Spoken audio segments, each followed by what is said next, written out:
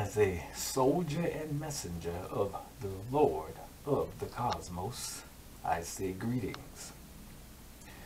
No matter how much you dislike the mentality or actions of one of your parents, they will remain your parents until death, like it or not. Well, so it is with God himself. He is our parent, and he's given us all that is within him: envy, love, hate, joy, sorrow, egocentricity, and so on. Here is an example of his ego. Holy Quran, Surah 2, verse 30.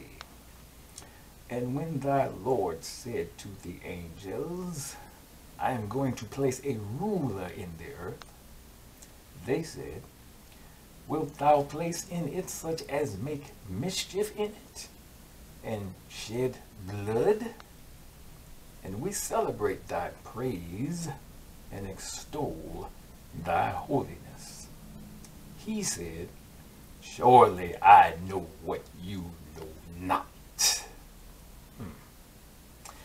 Yeah, God created humans bloodthirsty or murderous for his earth video game so that he could win bets with his angels.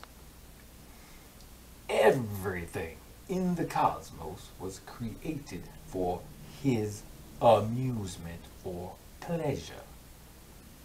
The surely I know when you know not in the verse is evidence of his ego. He knows all things, so he tests humans so that his angels will ponder the results.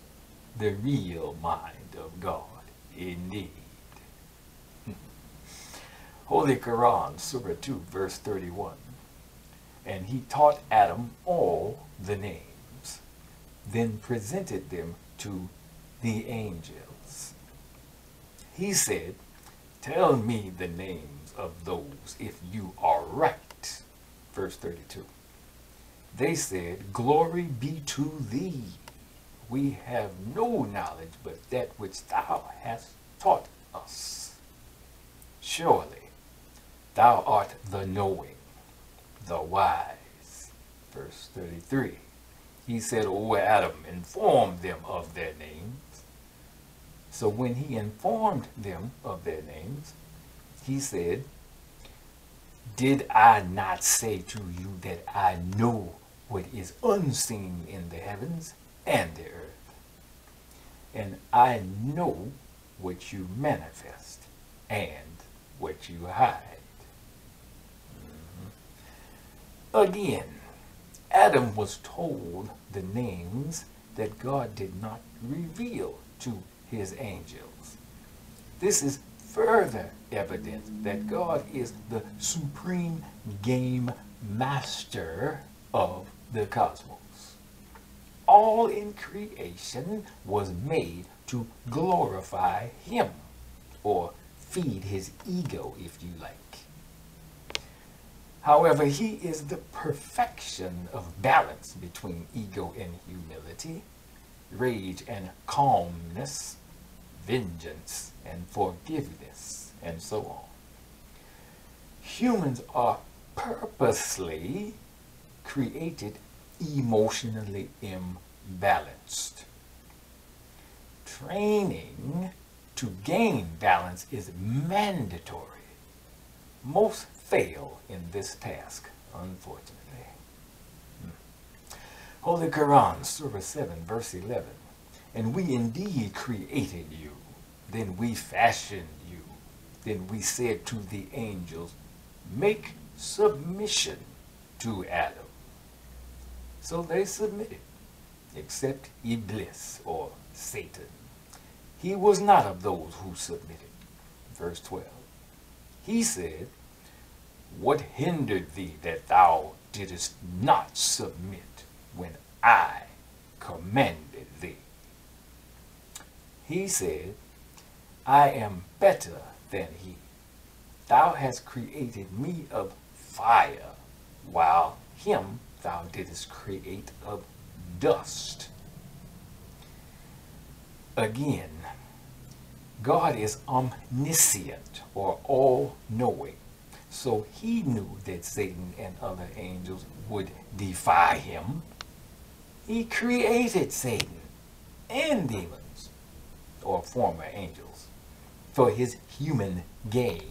Ah, the evil in the mind of God, made manifest indeed. Now, back to God's conversation with Lucifer. Verse 13. He, God, said, then get forth from this state, for it is not for thee to behave proudly therein. Go forth, therefore, surely thou art of the abject ones. Verse 14. He, Satan, said, respite me till the day when they, mortals, are raised. Verse 15. He, God, said, thou art surely of the respited ones. Verse 16. He, Satan, said, as thou hast adjudged me to be erring, I will certainly lie in wait for them in thy straight path. Verse 17. Then I shall certainly come upon them from before them, and from behind them, and from their right, and from their left. And thou wilt not find most of them thankful. Verse 18. He, God, said, get out of it, despised, driven away.